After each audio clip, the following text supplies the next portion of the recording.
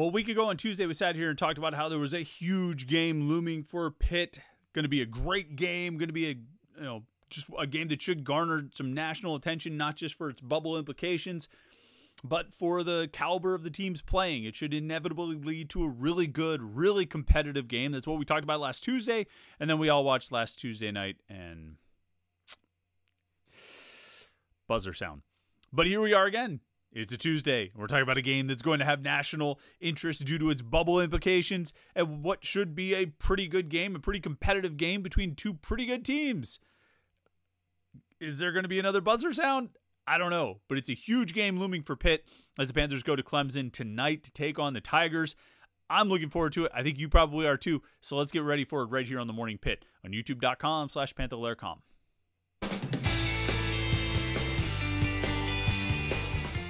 It's a Tuesday edition of the Morning Pitt, youtube.com/Panther-Lair.com. It's a game day edition of the Morning Pitt here on youtube.com/Panther-Lair.com. Always look forward to these, getting ready for the game, getting a little hyped, getting a little excited. 7 p.m. tip-off for the Panthers as they go to Clemson tonight.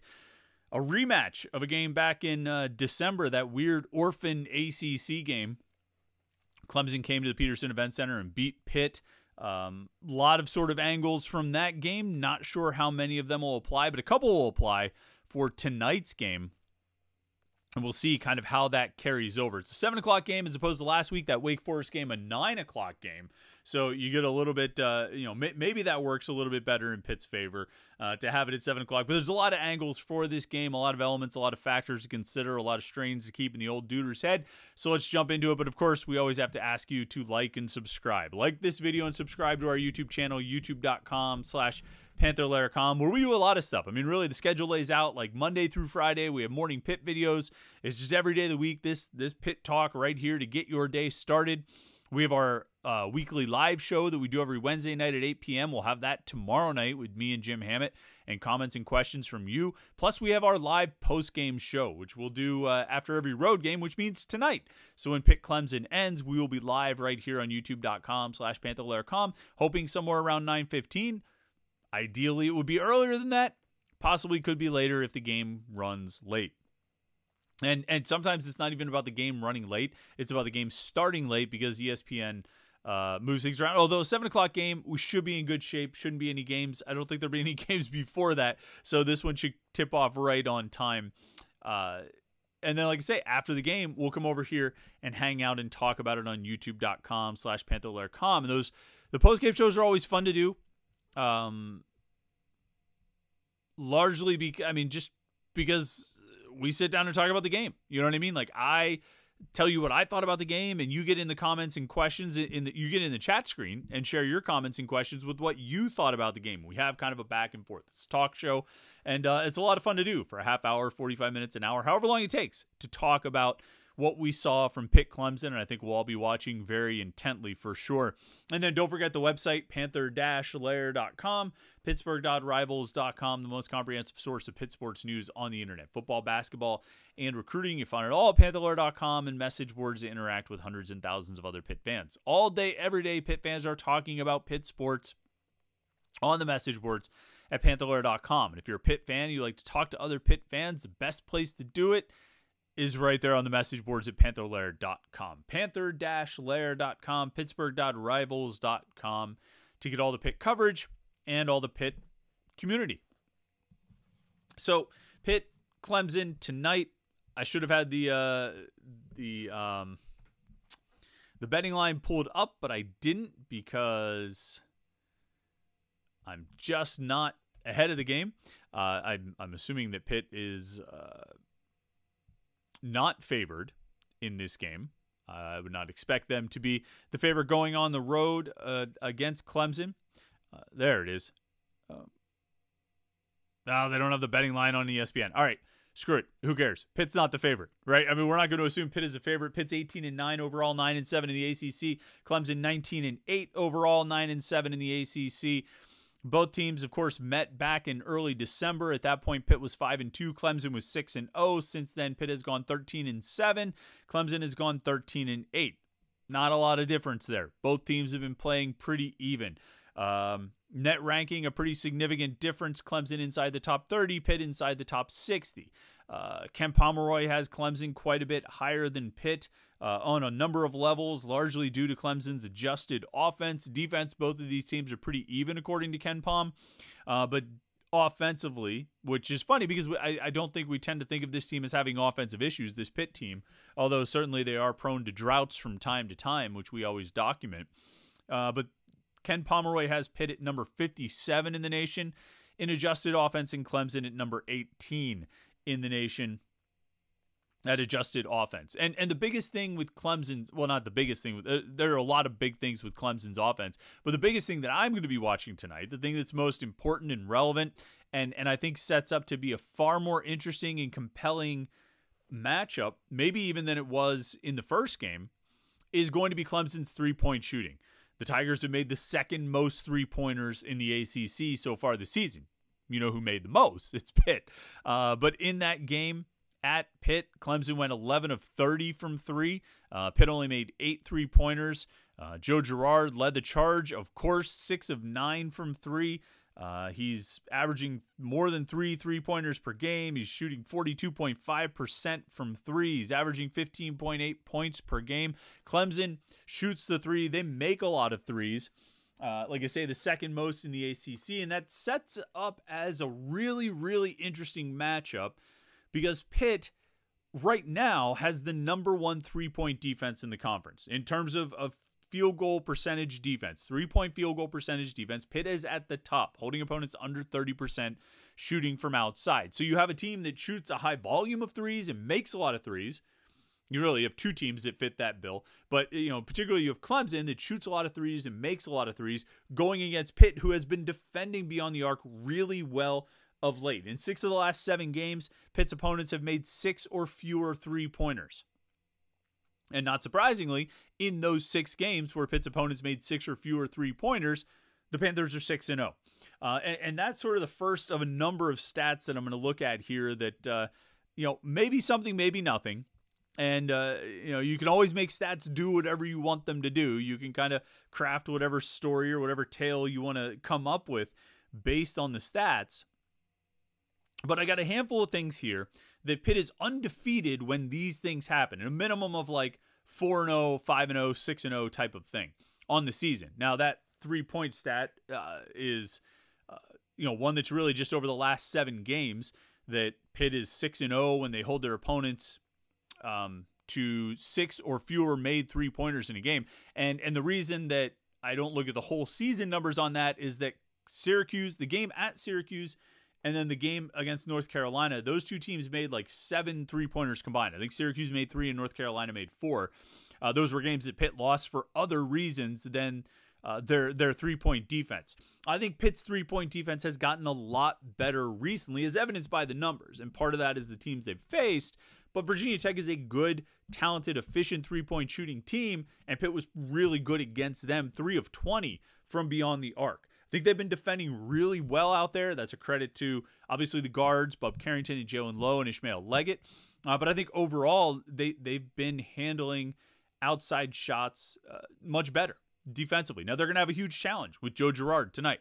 There's no question. Like I say, he was 6 of 9 from 3, and he's deadly out there. He's a sniper. He's I already mentioned he's averaging more than 3 three-pointers per game. That's roughly right around, I think Blake Hinson's right around 3 or 4 three-pointers per game.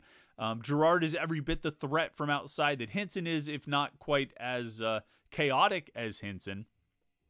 Pitt didn't do a good job defending him the first game, and they're going to have their hands full trying to stop him tonight. He's not the only player they're going to have their hands full trying to stop, but he's a big one that they are going to have their hands full trying to stop. But some other stats, we'll talk about a few of Clemson's weapons in a minute, but some other stats to keep an eye on for tonight. Things that Pitt is undefeated when they do these things in a game. That was a terrible sentence that I just said, but I guess that's proof that I'm not reading off a paper, right? That I don't have this whole thing written down. All I've got is a big scribbled sheet of stats and things like that. Things that have been pretty much surefire for Pitt this season. So when Pitt, let's say when Jalen Lowe has 5 or more assists in a game this season, Pitt is 6-0. And I mean, 2 of those 6 games were South Carolina State and Jacksonville, but he had 5 or more assists against Virginia Tech, Louisville, Notre Dame, and at Duke. 6-0 when Jalen Lowe has at least 5 assists. Pitt is 5-0, and this is an interesting one. Pitt is 5-0 when Federico is the team's leading rebounder. I think that's interesting. 5-0 when Federico is the team's leading rebounder. And it's not just about like what number he hits. It's about him leading the team in rebounds, which I think implies a certain volume, right? I mean, you're going to have to be at 6 or 7 or above in order to lead a team in rebounding. But 5-0 when Federico leads the team in rebounding. And all 5 of those games, Federico has led Pitt in rebounding really 6 times. But one time he shared the lead. So as the sole leader in rebounding, Federico has only done it 5 times. Now, I mean, there's something to be said about the fact that your starting center has only led your team in rebounding 5 times in 27 games. But all 5 of those games have been ACC games.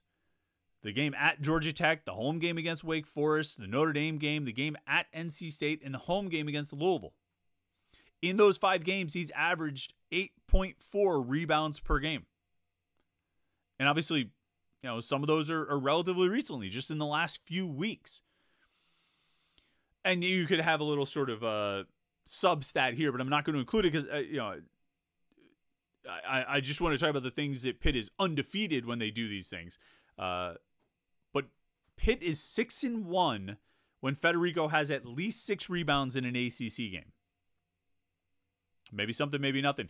But it's huge tonight.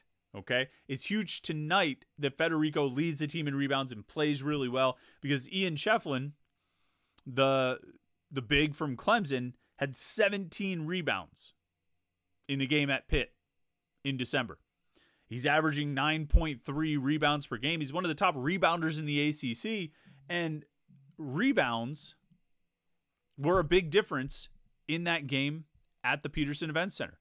Final tally, Clemson 40, Pitt 33.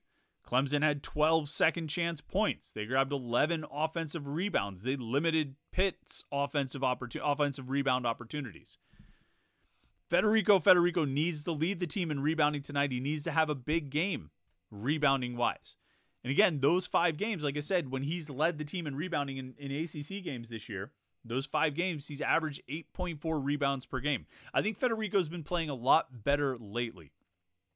I think there was a real stretch there where he wasn't playing well at all, where he was a liability. He was almost borderline unplayable at times.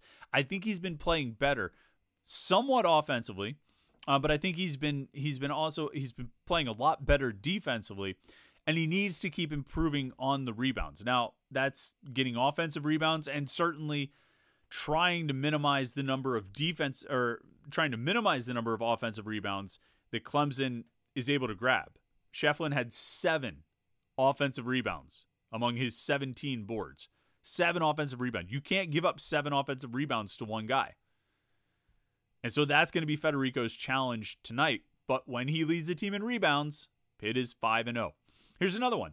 Pitt is 5-0 when Bub Carrington makes at least 3 3-pointers in a game. Now, I've gone back and forth on Bub Carrington's efficiency. I've gone back and forth on how much he should shoot and how he should shoot and where he should shoot. There was a long period of time early this season where we talked about Bub Carrington just needs to drive. He needs to go to the hoop and either kick the ball out or finish at the basket. And I still think that's where he can really make his money. I'm pretty well convinced on those pull-up jumpers. I don't know if I'm quite to Jamarius Burton level with him, but I'm pretty well convinced that, okay, Bub Carrington feels comfortable getting those mid-range jumpers, take them. But I'd also like to see him keep going to the hoop. At the same time, when he's made at least 3 3-pointers in a game, Pitt is 5-0.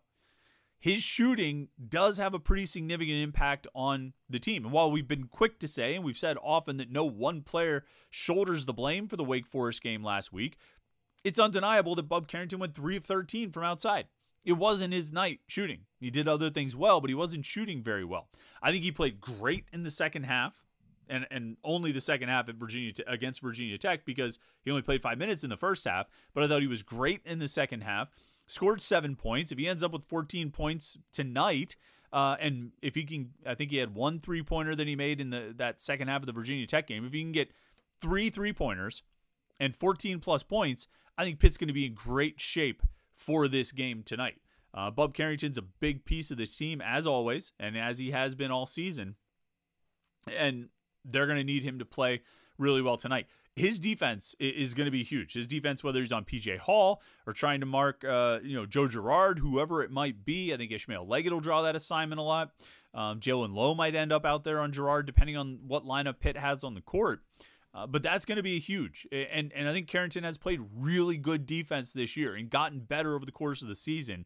He's going to have to keep improving, and he's going to have to play a really strong defensive game tonight. And then pick and choose those spots where he shoots threes.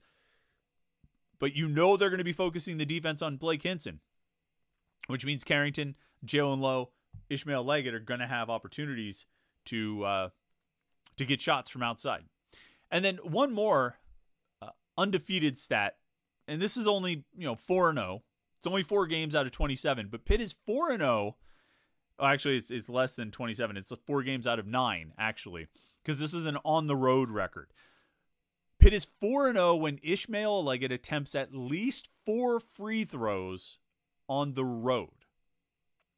Now, did I have to dig for that stat a little bit? Yeah, I did, but I wanted to find something else. We have Bub Carrington, the 3-pointers, Federico, the rebounds, Jalen Lowe, the assists, and I wanted to find one for Leggett, and it's free throws on the road. When he attempts at least 4 free throws on the road, Pitt is 4-0. Now, that's only 9 games. They've only played 9 road games. And so 4 out of those 9 games, Leggett has gotten to that number, that 4+ free throws. He got it at West Virginia, at Duke, at Georgia Tech, and at Virginia. 2 of Pitt's biggest wins. I mean, not 2 of Pitt's biggest wins. Pitt's 2 biggest wins this season. Ishmael Leggett shot at least 4 free throws, and Pitt ultimately won. Now, all these things, we're talking about 5-0, 6-0, 4-0. We're not talking about huge sample sizes. Leggett close to half the games. The other guys all like less than 1/6 of the games. So it's not exactly like something you can, I don't know, you wouldn't call it a big sample size. But I do think if they go out there and Bub Carrington makes 3 or more 3-pointers, and if Federico leads the team in rebounding, and Jalen Lowe has at least 5 assists, and Ishmael Leggett attempts at least 4 free throws, particularly for what that means about the way Leggett is playing and the way he's attacking and who he's likely drawing fouls on, and where he's drawing those fouls, yeah, I think Pitt's going to have a great chance to win. So that's what they have to do.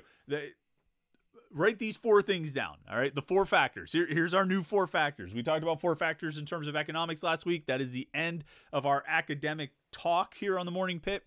And so we got these 4 factors for tonight. Bub Carrington, 3+ 3-pointers. Federico leading the team in rebounds. Jalen Lowe, 5+ assists. And Ishmael Leggett, 4+ free throw attempts. Because, look, I mean, Blake Hinson's got to be Blake Hinson. You need Blake Hinson to do what Blake Hinson does in order to give you a chance to win, right? I mean, he's got to draw that attention. He's got to have that gravity, and he's got to make a bunch of shots. But those other guys around him, they've had their moments where they do things really well. And when they do those things, it often ends up being good for Pitt. Big challenge, though, for sure. P.J. Hall. One of the top scorers in the ACC right now, averaging almost 19 points per game. He's shooting 50% from the field. Joe Girard, like I said, averaging almost 16 points per game. He's shooting 43% from 3. And Ian Shefflin, averaging more than 9 rebounds per game. He had 17 against Pitt. Pitt has to be able to rebound better. And I'm pointing at Federico here, but Zach Austin, Ishmael Leggett, Blake Hinson. Like, how about Blake Hinson, who was Pitt's leading rebounder last season, gets a little more involved on the glass? This is a huge game. This is a huge game. And we talked about bubble implications. I don't know if we need to go too far down that road again, but this is a huge game for Pitt to put themselves, back in contention. And I don't know if they're necessarily out of contention, but right now they have to keep winning in order to keep themselves in contention for the NCAA tournament. This is a big one. This is a chance for Pitt to get a 4th quad 1 win. And right now I think they're 5-7 in quad 1, quad 2 games combined.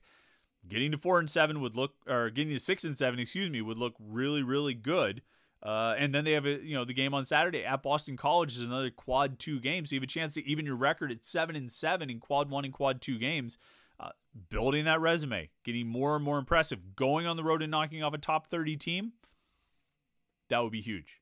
That would be huge. Not to mention improving Pitt's road record to 7-3, which is one of the best in the country. I mean, right now, no Power 5 team has more than 7 road wins this season. Pitt has a chance to have more than 7 by the end of this week. Got to get this one tonight. I don't think losing this game completely cancels their chances of making the tournament, but it gets a lot harder. Winning, on the other hand, really helps open that path up.